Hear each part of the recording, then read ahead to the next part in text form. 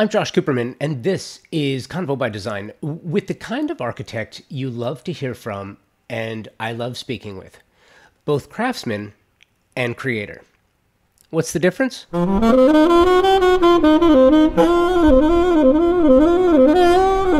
Years ago on the show, you heard from a friend of mine and former high school classmate, now amazing chef and restaurateur, and award-winning chef and restaurateur, Steve Sampson of Rosa Blue in Los Angeles. He explained to us that he did not consider himself an artist, but a craftsman. He wasn't interested in creating new dishes, but instead wanted to take his customer back to Italy with a regional focus. He wanted his food to make you feel the way he did when his grandmother made this for him. Architect Darrell Wilson is a principal designer with Mark Weaver and Associates. He is both craftsman in the sense that if a client wants a Hollywood Regency style, for example, he can create an original design with historical accuracy. Wilson can also ideate an original idea for his more adventurous clients influenced by modern ideas or traditional, but something completely unique and something that is a one-off. There's a big difference between artist and craftsman. No less important, but a big difference nonetheless. There's a huge difference in creatives who can straddle both worlds. They're rare. Darrell Wilson is one of them. And you're going to hear from Darrell right after this. For well over a year now, you have been hearing incredible conversations, interviews, and panels with amazing creative talent as part of our Wellness and Design Thought Leadership series presented by Thermosol. It has been and continues to be an absolute joy working with the entire team at Thermosol from the top down. This multi-generational family business has been producing the gold standard in steam generators, saunas, steam showers, and steam shower accessories for decades. Thermosol is the original steam shower with technology that is state-of-the-art, made and manufactured in the United States. The company's history with steam showers started by David Altman in 1958. Murray Altman acquired Thermosol's steam bath division in 1989, and the company is now led by Mitch Altman from their world-class production facility in Round Rock, Texas. The most successful designers and architects are using steam showers to maximize wellness, relaxation, and enjoyment for their clients.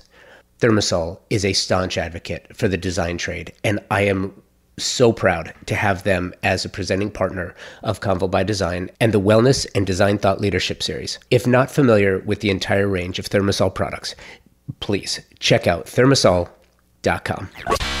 So it has been a while, Darrell, since you and I have spoken, and I love catching up with you.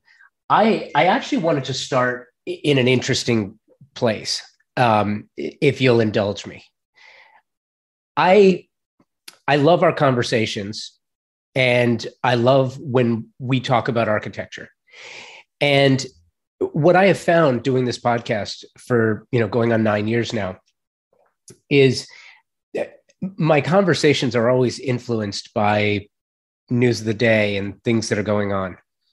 And I just finished having a conversation about this very issue, but I'm a little groggy today. I was up late last night watching a Beverly Hills City Council meeting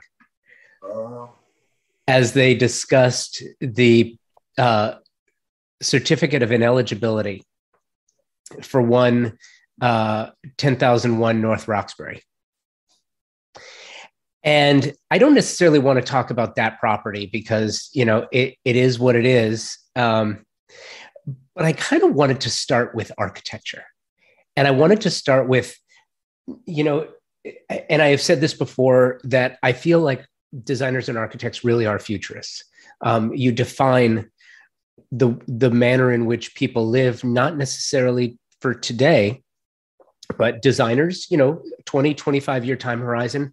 Architects, I don't know, 75, 100, 150.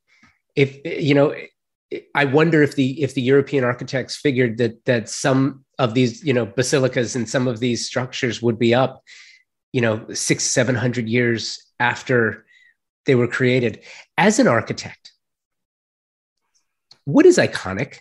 What is worth saving as a Los Angeles based architect or Santa Barbara? I don't know. Are you in LA or Santa Barbara? We're in Los Angeles, yeah, but we Yeah. work all over the place. You know, What's worth saving? well, I think there are a lot of things worth saving. I think it's a matter of what do we see as culturally valuable. I think it's very important that we don't lose sight of the past. Even those things which we find a little questionable, they inform how we see the world. It's like the Googie architecture of Los Angeles.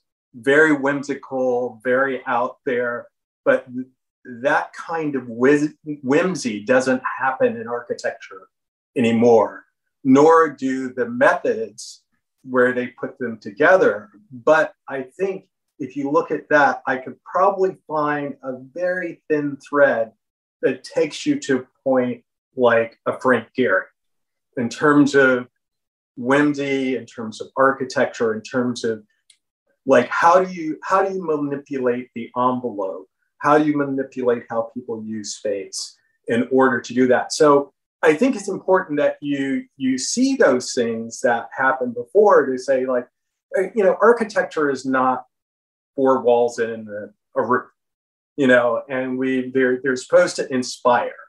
So I think it's important to what's iconic. Okay, so I would say that our office is in Los Angeles. Across the street from us, we have a Norms, and it's a classic Googie Norms piece of architecture. I think you have to preserve that. Now, when you start to talk about something like LACMA, which is currently going through a renovation, and a lot of the miscellaneous pieces have been removed in order to do this whole new grand scheme. So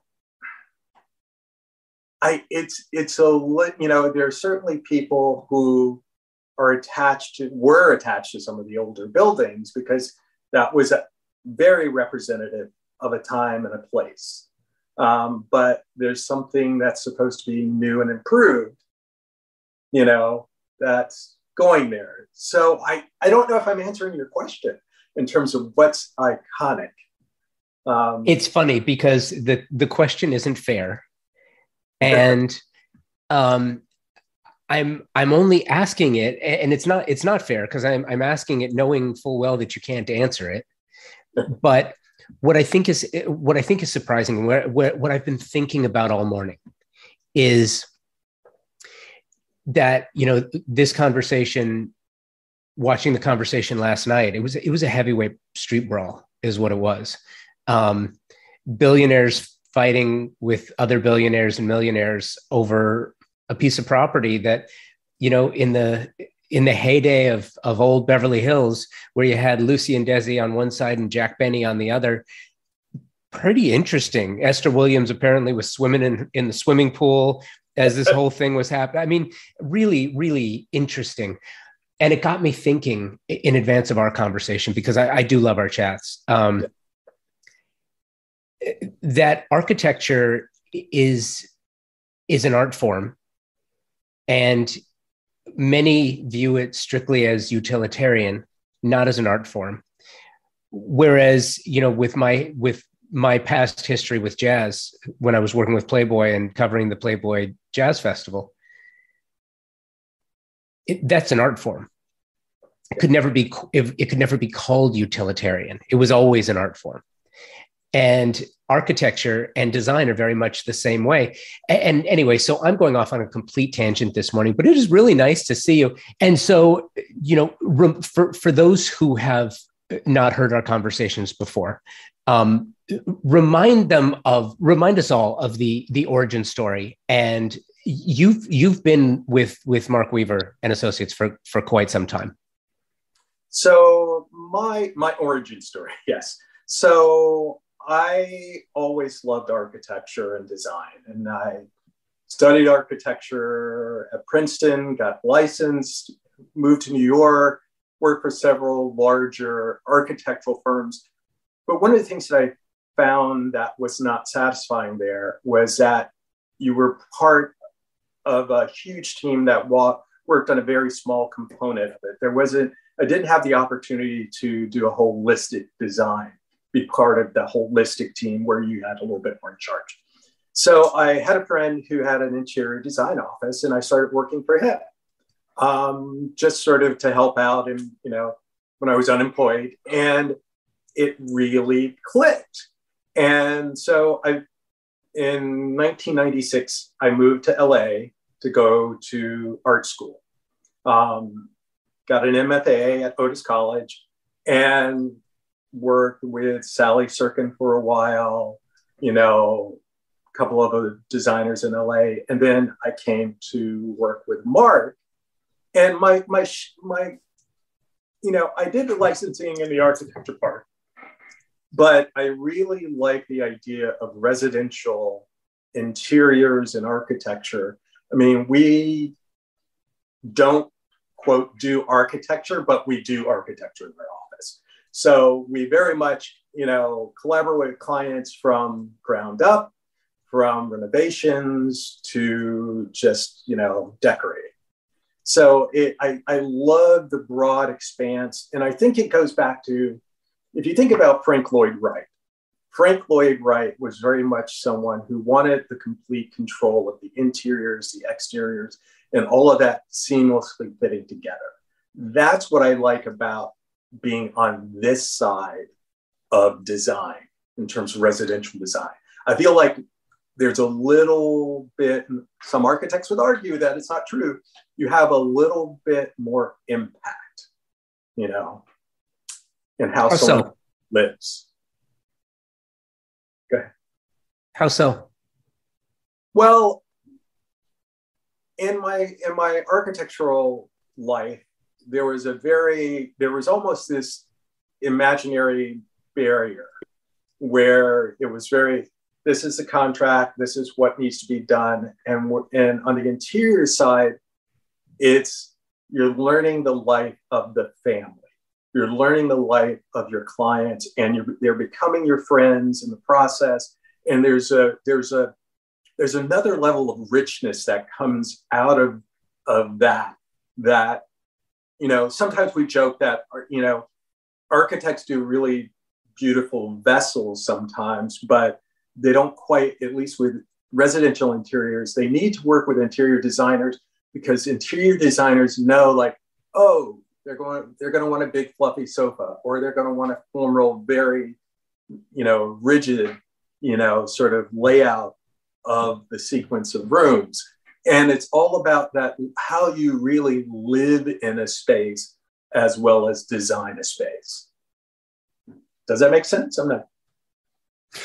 It's really interesting. It makes perfect sense. And I think what's interesting too is we are in this renaissance for design and architecture, because people have realized that there is a greater importance now, right? That both form and function are actually very important, because when you don't miss something until it's taken away from you, right?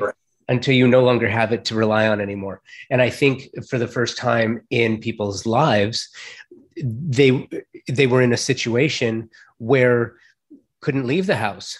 And if you're stuck at the house, then you don't find out how a house lives until you're stuck there and you can't leave. That should be a total reality show. If we would probably watch it if we hadn't lived it for 3 years, right? But I'm curious, because have your conversations changed in that regard? Do you have more detailed conversations about how the house lives now, because a home, look, let's be honest, any dwelling, anything you design, it's a machine. Yes. It's a machine. And how does it work? It has to function as they use it, the doors, the windows. And I want to backtrack a little bit with the architects. So we've had, a couple of architects that we really worked well with. And we worked on a couple of projects recently with Wade Weissman's office. Yeah.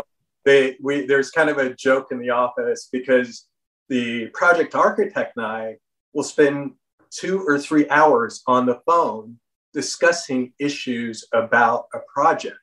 And it's because there's this synchronicity, this connection between what we're both trying to achieve.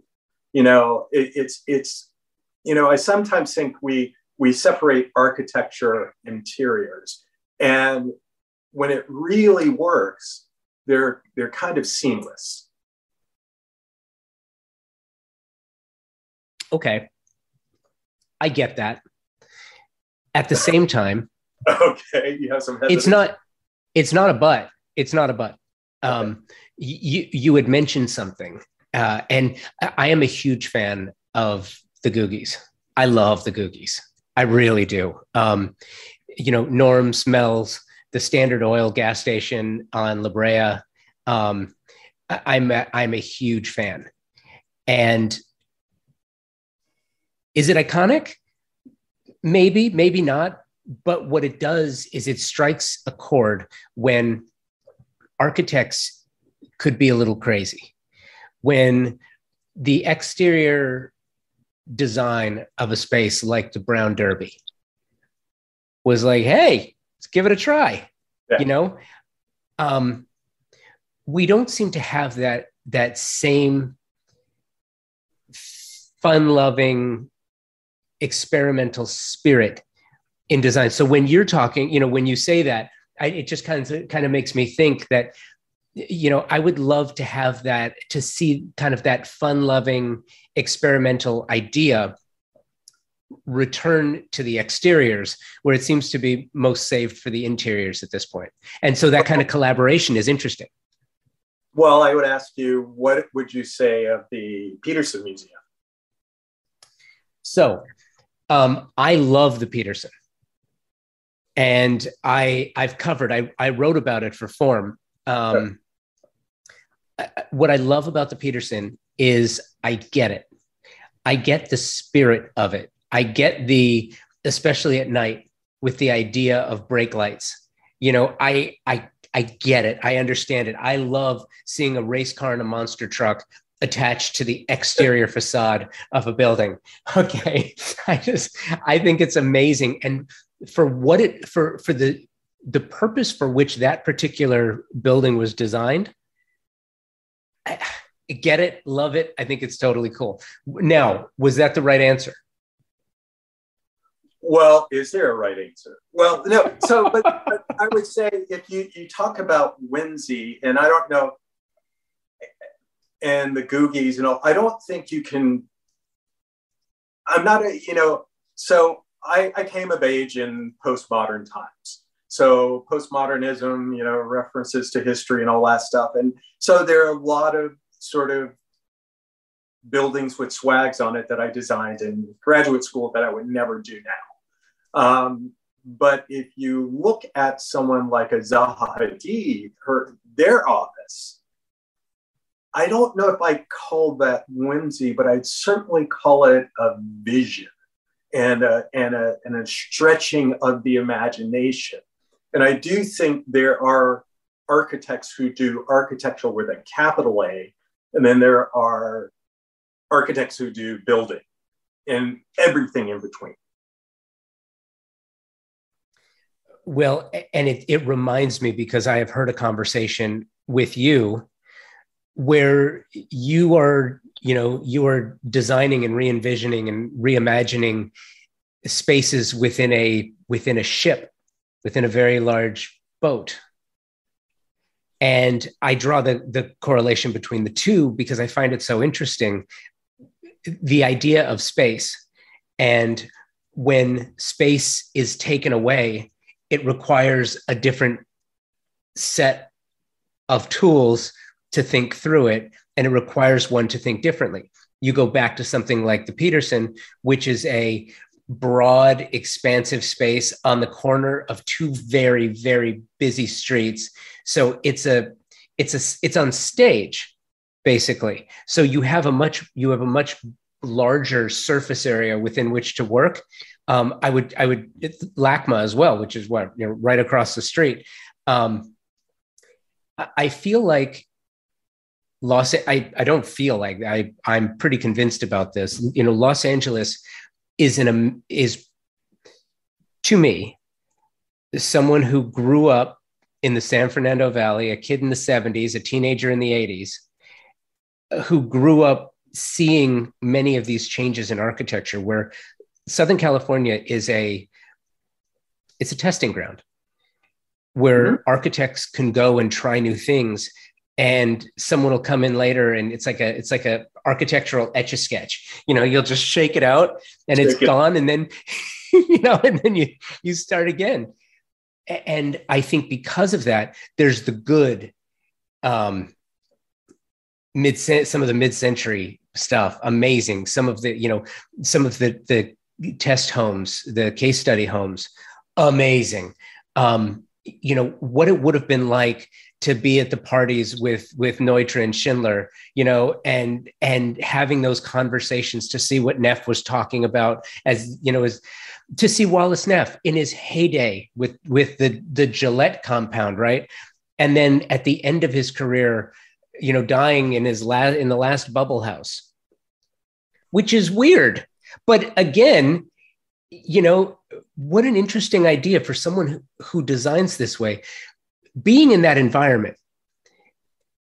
How do you temper your creativity now? And where do you still get to be as creative as you want to be? Well, I don't know that creativity, because we are doing something for someone,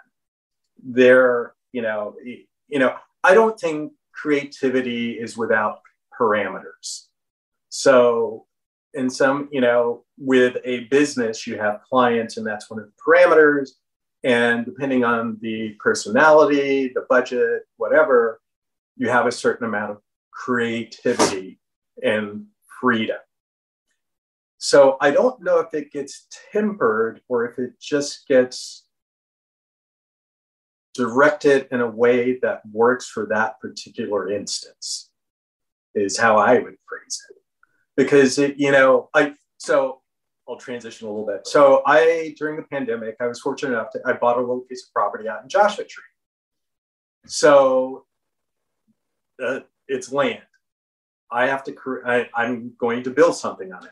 It has been the most challenging thing for me, because if there's ever an opportunity for untempered creativity, it's that.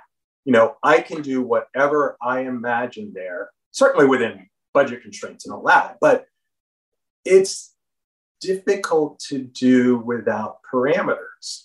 It's like it's like you can do anything you want. What are you going to do?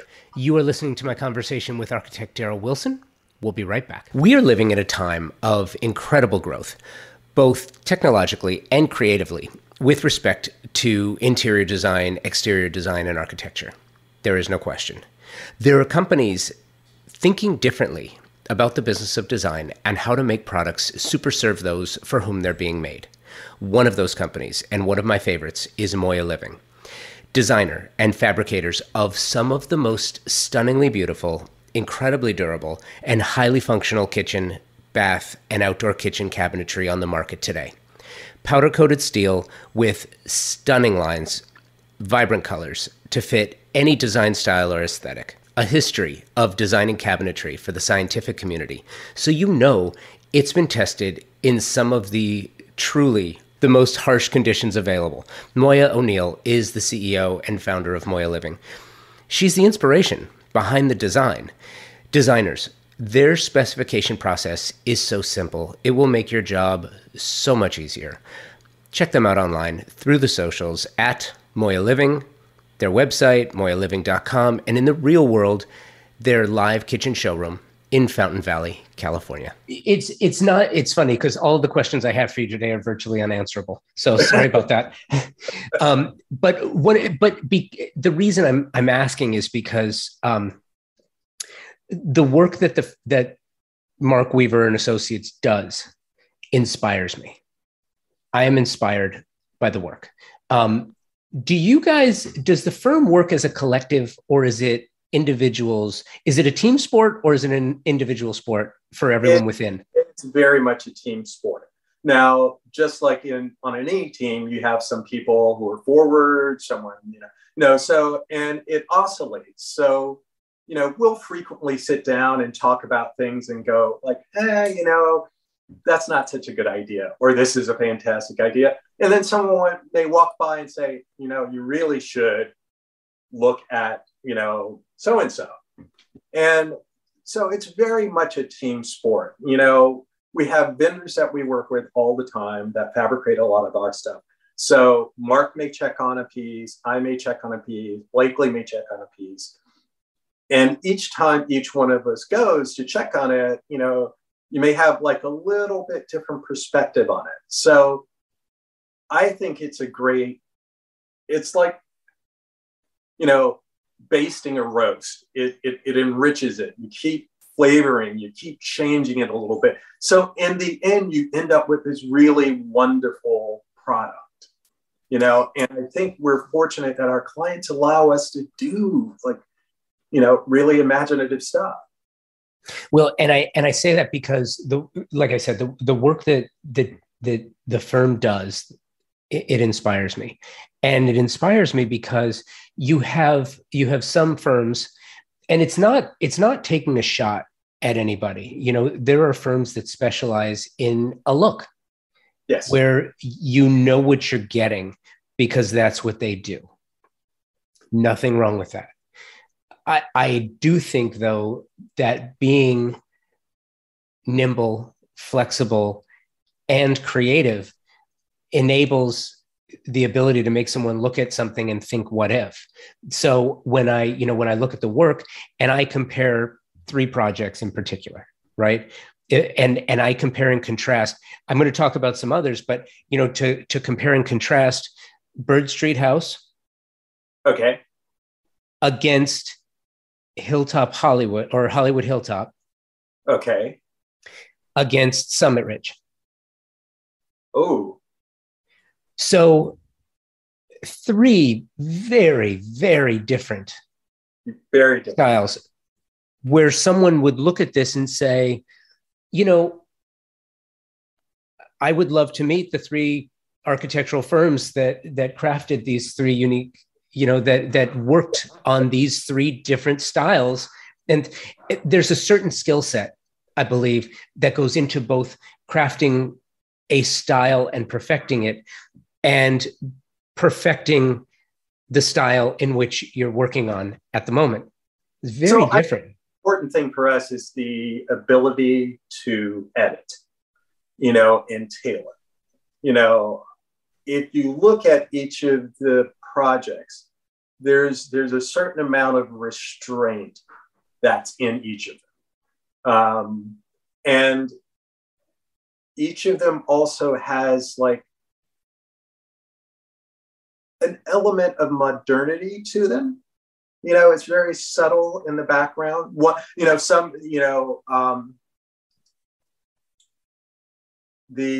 think Hollywood Hilltop is a little bit more forward-leaning contemporary, whereas the Bird Street is a little bit more eclectic. And then what was the term you mentioned? Summit Ridge. So, okay, I want to talk about Summit Ridge for a minute. Summit Ridge was, I don't know how the clients came to us, but husband and wife, and they had an agreement that we'll live in a more contemporary house for a while, and after we've been there X amount of years, then we have to go to a more traditional house. But each one of them would have elements of the other. So we met them after they were coming out of a contemporary phase. So it's interesting to from the exterior of the house, it's a classic Mediterranean house, very California. But they have a contemporary art collection. The house had traditional elements, but we wanted to push it. If you look at the kitchen, it could be in a very contemporary house. If you look at the living room, there's, the antique fireplace, but there's sort of contemporary elements around it. So it's about that mixture and finding the balance. And what was great and what was the sort of creative parameter for that project was we had to find that happy place between the two of them. And what's so fun and fascinating for me is, especially when looking at three different, completely different styles of design, is I feel like there's something really interesting to the through lines that you'll see, almost like fingerprints in the work. And I'm not name dropping, but it's an important reference. I was talking to Bunny Williams. Okay.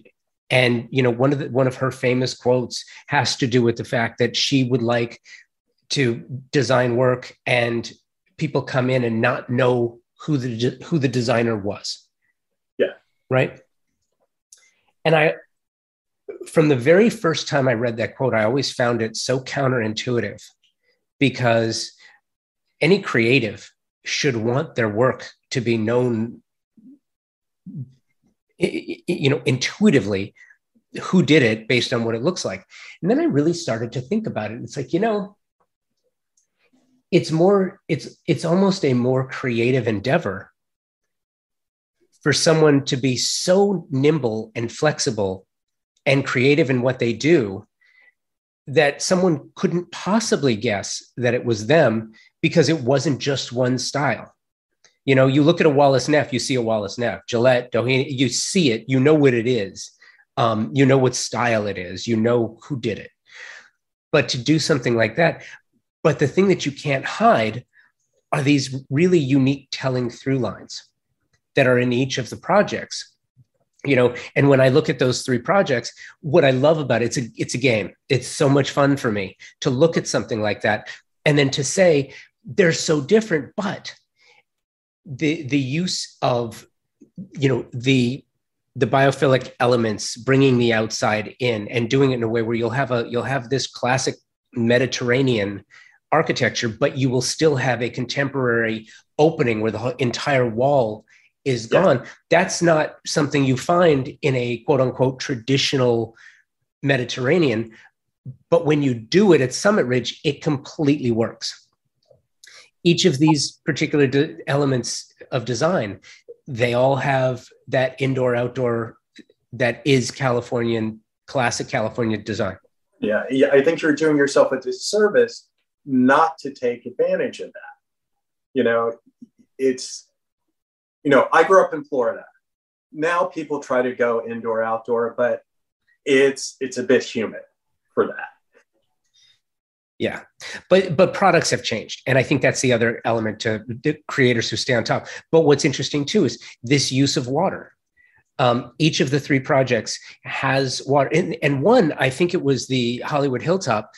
There's this, what I loved about this in particular was there's this little outside niche under a window, and there was between a wall and a window where you found a way to incorporate a pond. So the pond existed before we started the project, but it was very much one of those custom pond fountain things you can buy on. It was not special. And the client was really, really wonderful. And he wanted it to be real. So I remember we were there and it's like we're placing the rocks and, you know, these big shelves and stone and the steps going through. And one of the elements that I also love about that is we hired an artist to do the entry gate. A local California artist, John Krozik. It's that sort of undulating metal gate on the outside. So you have that's a gate, not a door. That's a gate. That gate goes into the area with the pond. So the front door is actually the same wooden glass system that looks out on LA. So you have that transparency. On one side, you're looking at LA. And then on the other side, you're looking into this wonderful little pond. I love that. And I love the gate. And what's interesting too is everything else is so geometric that having something that is just so organic really does set it off, because your spatial planning on this, man, you did not have a lot of room for on the front side. Yeah, it was very, we worked with, a great landscape architect in Cleveland Wild, and we really collaborated with them and the client very much on what that feels like. As you come in and you sort of step down the hill into the house across the pond, and it's a really fun experience. But once you go through that gate, you can see into the house. You walk in and you see the dining room, the dining table, those beautiful, Viennese glass chandeliers. Yeah. Just out of curiosity, did the same designer who did that gate do the front door of Malibu? Of Malibu, yes. Same designer? Same artist, yeah. Same artist. See, that's what I'm talking. And I love that. Again, the same. It's not the same. It's very, very different. But there's a similar through line to this sleek metal exterior, and then this organic metal door. It's just it's not, and it's not in the color. It's a different presentation for Malibu. Yes. And I love that too. And then, if I'm going to make one comparison, then I'm going to have to go and compare that to Santa Ynez. Oh. Which is so much earthier. And so it's a divergent view, but again, you can see very many of the similar through lines. I think it's fascinating. So I think our through line, it's kind of, so we have one client that has several homes, and Spanish colonial, historic Nantucket houses, a Paul Williams house in LA, a beautiful place in Miami that's kind of, Miami Spanish deco. So each one of those projects, we kind of do a deep dive into what is the most authentic thing, and what could we take a little tangent and bring a little update into it. So with Santa Ynez, for instance, I spent many, many, many hours flipping through old books that had missions, doors, furniture, all that. And a lot of the detailing of that, the organicness of it, comes from these books where they were literally sort of black and white line drawings of furniture, or there would be a picture of a gate at a mission. And there's actually the doors to the master bedroom in Santa Ynez. We found this picture, and it was in a mission. And we said, oh, we want to duplicate these. So we take them to the cabinet maker, and one of the guys in the shop says, oh yeah, I know those doors. I've been to that mission. So he was the guy that got to recreate these doors, these beautiful sort of those multi-paneled, Spanish influenced doors that, the average guy doesn't build anymore, but he got to build it. And that was so exciting for us to have someone who had the level of skill to do it, but also had the sort of relationship to it that could really bring the spirit of that piece to it. And that's one of the things that I feel like has come out of this major look. Anytime you have this cataclysmic event that we've all been through, you can't help but change. And it's just a question of how things change. How do you change personally? How do you change professionally? How do you change architecturally? And we're going through all these changes now. And I feel like the return to the artisan is something that is, yeah. Are you seeing that? Well, that's what we do. We make a lot of our own furniture. We do buy from showrooms, but the artisan at this level of design is, you have to have it. You can't do the level of design and have it executed without an artisan that knows that the stitch on a pillow or the stitch on a sofa needs to be a certain proportion, or you attach, in a certain way, or someone who's going to craft a case good, knowing how to turn a leg or to lay out a veneer. It's all I love what I do, so we'll go down to the veneer shop, and I asked the guy one day, it's like, how many different veneers do you think you have here? He says, we have about 2,000 of the regular stuff, but then there's the other stuff that's really special that I'd have to go pull it. And it's like I'm like a kid in a candy store. It's just, all I see are opportunities for creativity, different ways of putting things together.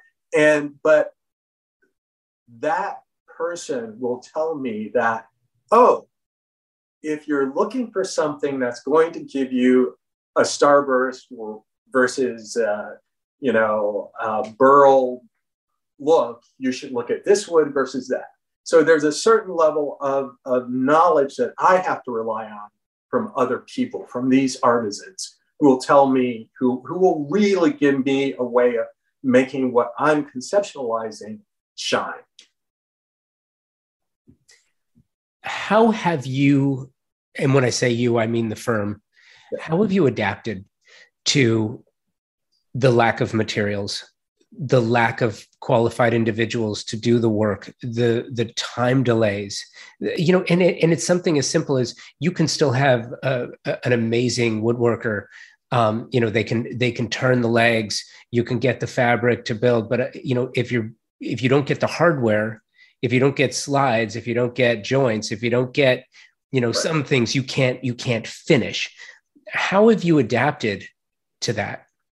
Well, most of the people most of it is just, it may, instead of being 8 to 12 weeks, it may be 12 to 24 weeks, in terms of production time. Yeah. They're just delays. We generally have enough good sources that if A doesn't work, there's a B, but it's not really an A and a B. It's like, A will give you this and the other A will give you that.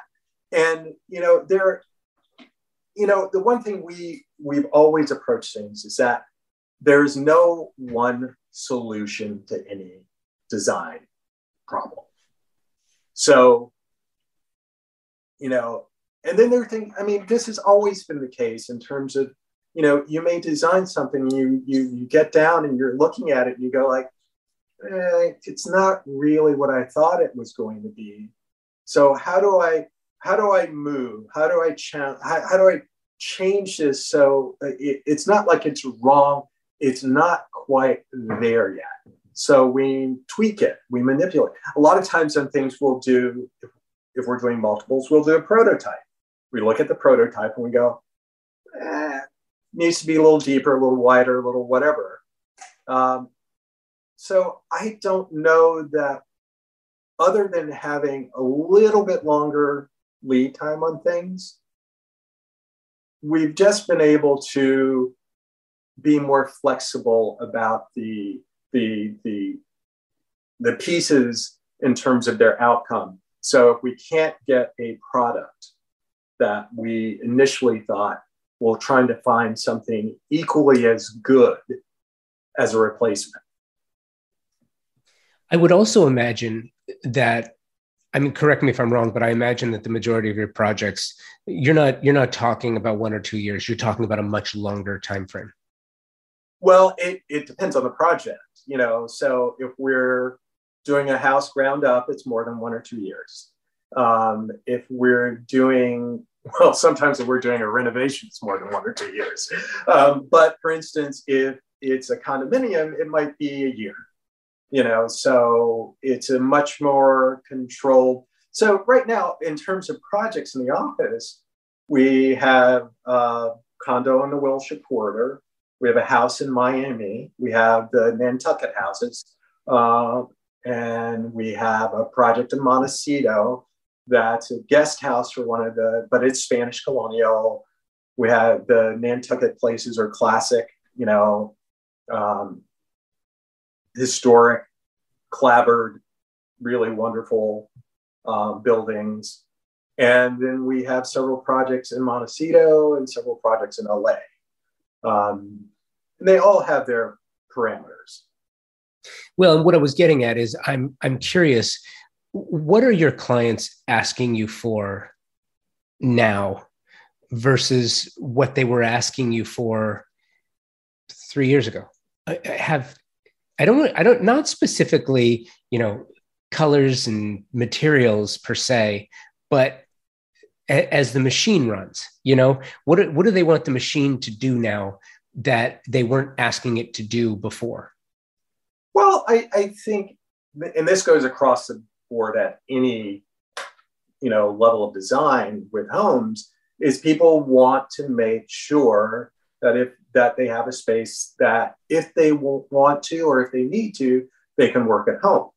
So it's very comfortable. It's that strict demarcation between life and work has changed a little bit.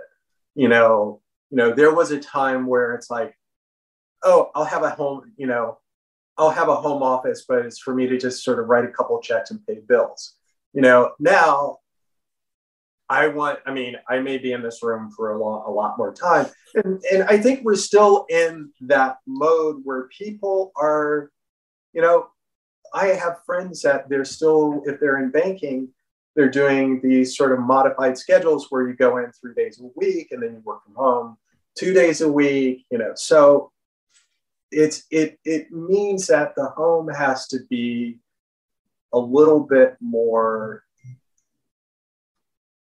amenable to working, and that we've always done a little bit of that. I think it's just a little bit more important now. It's really interesting too, because when we talk about a home as a machine, or any dwelling for that matter, it's just a different way of thinking about this. And what I find so fascinating is that I don't think, and I'm curious your take on this, but I don't think that the evolution of architecture and design is going to stop changing anytime soon. Oh, it can't. If you look at just the arc of, the 20th century to now, it's not a whole lot of time. It is some time. But, if I think about my parents, they had ice boxes. There was no Sub-Zero. There was no Frigidaire. There was Frigidaire, but it was an ice box. Mark tells a story. He remembers when, his neighbors got a TV. I remember when we went from black and white TV to color TV. Now we look at it and this is, people watch movies on their phone. Homes now, you can have a TV on your refrigerator. So things evolve and change and they become smarter. But I also think that will have an effect on how we put them together. What that is, I don't know. Yeah, big time. Especially considering that the exterior data networks are not equipped to have homes be entirely smart. I mean, you can't have your refrigerator, your washing machine, your range, your light bulbs, everything be smart, draining off of a Wi-Fi network without having a mesh system put in. How do you think about that now as it relates to the design of a house? Well, it becomes, there's an interesting sequence of events that happen with homes. You know, typically you get the spaces, you set them up, and you then start talking about all of the infrastructure that needs to go into the home. More than likely, at some point in that process, the client gets a little frustrated because it's like they're not seeing anything. All they have studs and they have all these wires in the wall, and we're talking about where the keypad is. That a touch panel? Is it a keypad? How do you have to, and it's not ultimately what's going to like make them happy. The function of it will, all the technology, but then you start to layer on the design, the drywall, the finishes, the moldings, all of that stuff. And you see how seamlessly it can be integrated with the design. And that's when they start to really appreciate it. And I do think that, as you say, not everything can be smart in the house right now, but there is a leaning towards that. And we do have clients that don't want it. They don't want their house to be smart. They want to go to a light switch and hit a light switch and it turns on the chandelier or it turns on the sconces. So it varies. So last question, which is a fairly personal one. What are you going to do in Joshua Tree? Oh, that's the $1 million question. It's interesting. It'll definitely be contemporary. And I oscillate between having this little tiny house that's big enough for me and, a partner and a dog, and having somewhere that I can entertain. And it's really, so my lot, it's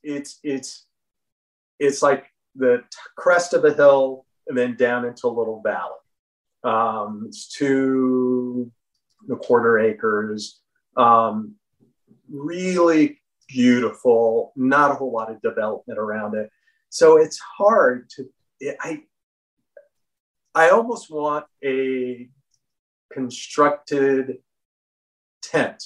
I've always had this desire to sleep in one of those tents with the skylight over it. So I kind of want to bring that feeling into the architecture where you just got an enclosure around you, but you're really out in nature. You're gonna design a yurt. Well, no yurt, no yurts. I don't. A modern yurt. How about a geodesic dome? That would totally fit in there. There are some out there. There are some. Geodesic. That's. I like walls. I like walls where I can hang art.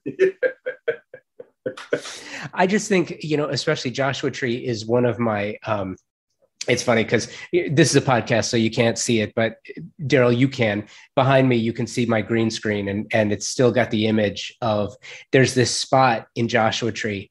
It's between the 10 and the 40 that is a shortcut between Vegas and Palm Springs. So going between Modernism Week and Palm Springs to KBIS in Vegas, you take this shortcut and it takes you right through Joshua Tree.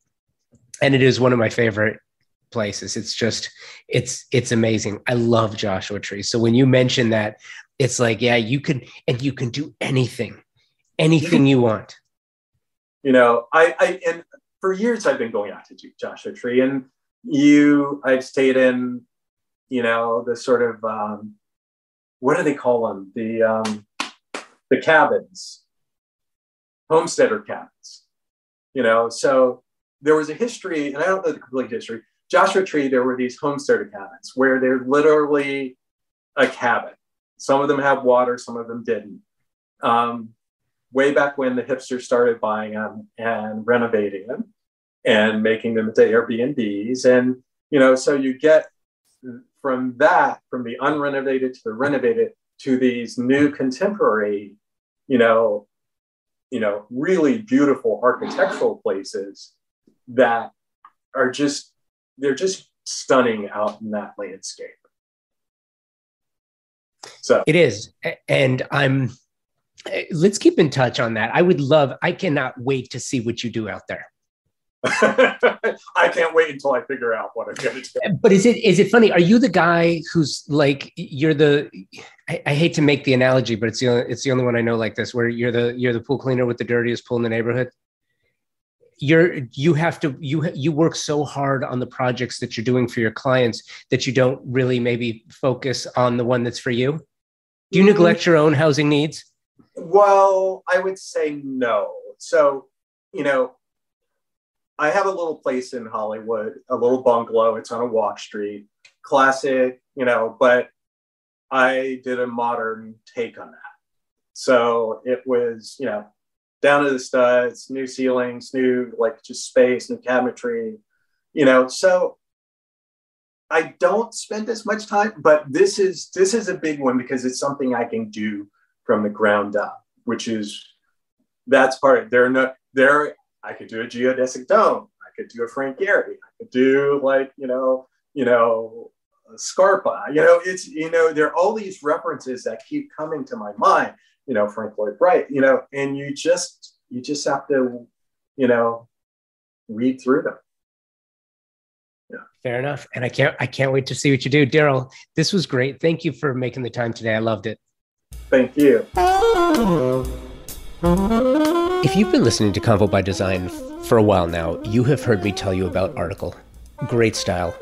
Really, it's as simple as that with Article. Things have been challenging for design professionals and their clients for, 2+ years now? You know this already. What you might not know is that it doesn't have to be if you're looking for exceptionally beautiful modern furniture.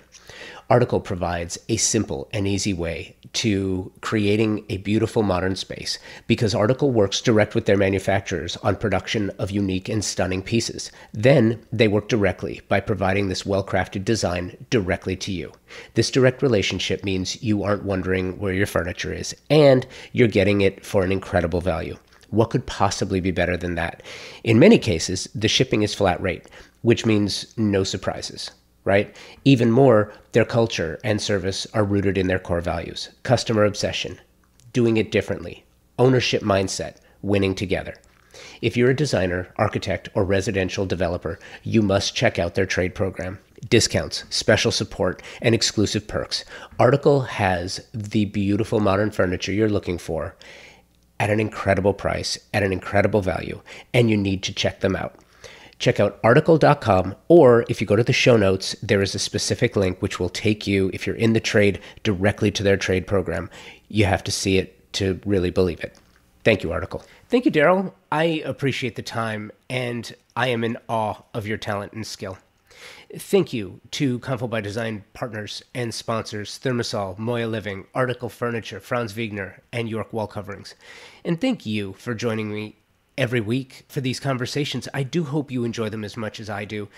And give yourself a mental hug right now because, man, we are all living through some very interesting times, personally and professionally. It has gotten much harder to do business, create wonderful and sublime spaces, but remember why you do what you do and for whom you do it.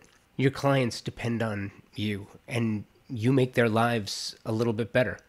Check back here every week for more stories of design professionals and creatives who are doing this at a very high level. Get some new ideas and inspiration to take your firm to the next level. Until next week, be well and take today first.